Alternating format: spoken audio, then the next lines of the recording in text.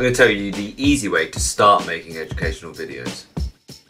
There are 3 main rules, and I've got 3 ideas of ways that you can just make a start making educational videos. I sent out this tweet because there's lots of people that are going to be just making a start on making educational videos and aren't going to have necessarily much of an idea of what to do.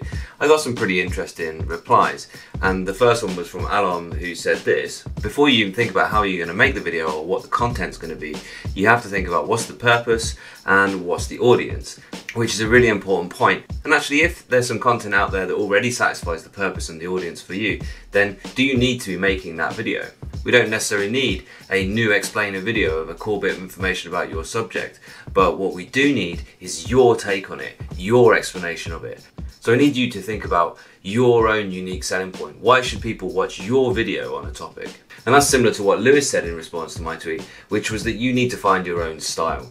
We've got enough explanations of key parts of our syllabuses, but what we don't have is your unique explanation. So I suggest you start with that. Get your ideas flowing and start with the thing that you think you explain better than anybody else. So here are my 3 rules for when you're making an educational video.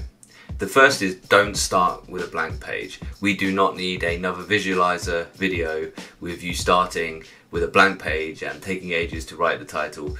Start by actually having information on the page already and add to it.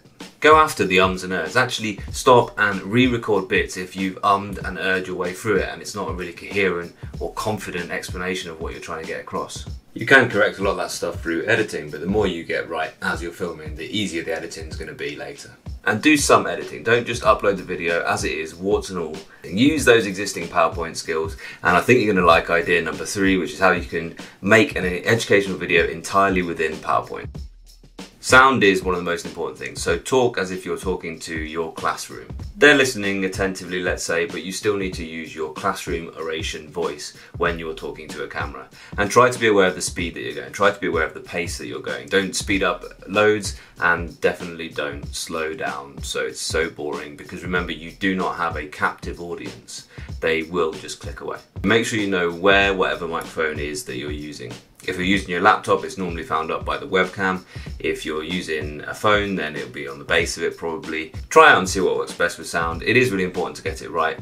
Usually the best idea is to have the microphone as close as possible to your mouth, so even using something like a set of headphones which has a microphone built in might be the best solution for you. So the 3 rules, let's just recap them. Don't start with a blank page, whatever you're doing. Record in chunks and go after the ums and ers, and do at least some editing afterwards. So the 3 ideas that I have of ways you can just get started straight away with minimal effort. The 3 ideas are to use a visualizer. I have a visualizer just here, just to talk over a screen, like maybe using your iPad screen, or to actually go ahead and use PowerPoint, which I think is a really excellent solution for teachers. And spoiler alert, I think the easiest solution for teachers is to use PowerPoint, which is coming at the end of the video, so make sure you stay tuned for that. This is how to use the visualizer. You can see I've got this really horrible shadow on here. So this is with just the ordinary light. So a really important idea in how to use a visualizer is to make sure you have lots of light. You can see I've got this really harsh light here, so the more light, the better.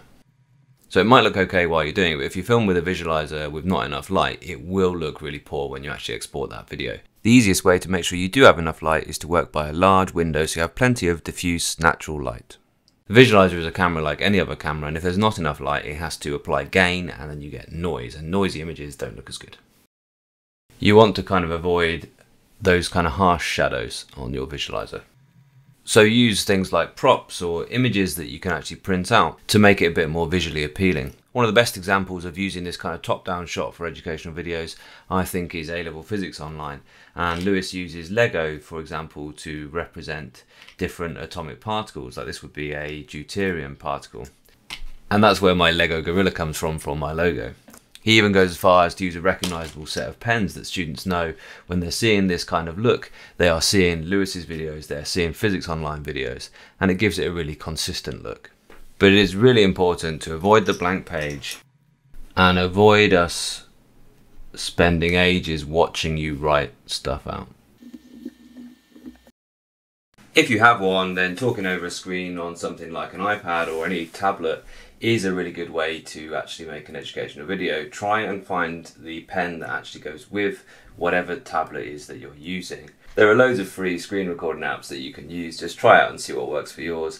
Probably the best one that you have to pay a lot of money for is Explain Everything. Primrose Kitten has used this extensively and has made a massive success, mostly, and certainly initially, of just using Explain Everything on her iPad to do explainer videos. Same rules apply. Don't start with a blank screen. Use those PowerPoint skills to make it visually appealing, to make it your own style, to make it your own video.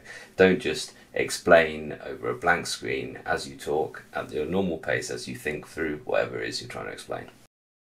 So I've recorded this entire section just within PowerPoint. This is how to make a video entirely within PowerPoint, and this will be the easiest way for a teacher to make an educational video.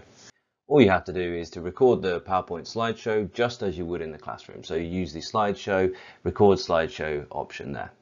Do it exactly as you would in the classroom, talk as you would in the classroom, talk to the microphone, which is probably up there by the webcam. The record button's in the top left of the screen, and in the bottom right there is a mic symbol. Make sure the mic is on. You can have the webcam on or off, it's entirely up to you, and you can move that video around or delete that video later and still keep the narration. Essentially it's recording the timings of you moving the slides on and the timings of you stopping and starting any animations. You can even use the pen annotations and it will play the annotations over just as you made them, or any animations that you've put in the PowerPoint just as you normally would. This is the screen that you see as you are recording the video. You can stop and you can re-record just that slide if you like, or you can start the whole thing again. The advantages of using this as a teacher are that you probably have a lot of PowerPoints that you already have and you use in your lessons that you could just record. You're probably quite used to editing PowerPoint, so you probably don't have to learn a whole lot of new skills to actually make a very good educational video on PowerPoint. And you'll be used to the way the menus and everything works. You can practice and record each slide as many times as you like. And you can add in other slides to the video at any point, and it doesn't delete the other recordings on the other slides. So it's like a really, really simple and straightforward video editor that you already probably know how to use. Just remember that there is a slight delay as you move a slide on, so it might be the best thing to do just to actually record each slide individually. The last thing to do is to click File and Export. You export, you click Create a Video, you want to use the full HD settings, and then you click Use Recorded Timings and Narrations. You can even preview the whole thing, and you can go back and make any changes if you weren't happy with your explanation. It will then save it as a video to your hard drive that you can upload to wherever you're sharing your videos. If you are looking for a bit more of a pro look, then I will do a video a bit later on how you can actually make a YouTube channel and how you can get a bit more of a high production value. But this video is just about getting that flow right and getting a video that you can be really satisfied and that your students will learn from. And one of the most important replies to my tweet was this one, which is actually just a really nice point that it's a really enjoyable experience to make videos. So whatever you're doing, relax and just try and enjoy it. The video will be better and it will come across more if you do actually enjoy what you're doing.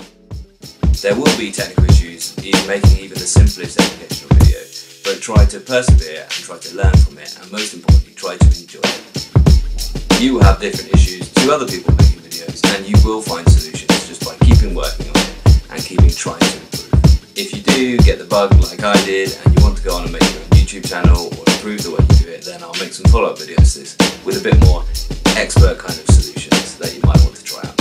Thanks very much for watching. And if you want to get started straight away, here's what Lewis has put out, and Primrose has done a video also on how to teach on YouTube. And remember, it doesn't have to be perfect, these videos. It's just actually really nice for your kids to hear the voice of their own teacher. Kids do like hearing the voice of their own teacher, and they will be nice for you. And just have a look at these comments about how much teachers have enjoyed making videos and how much they've learned from it as well. Thanks so much for watching.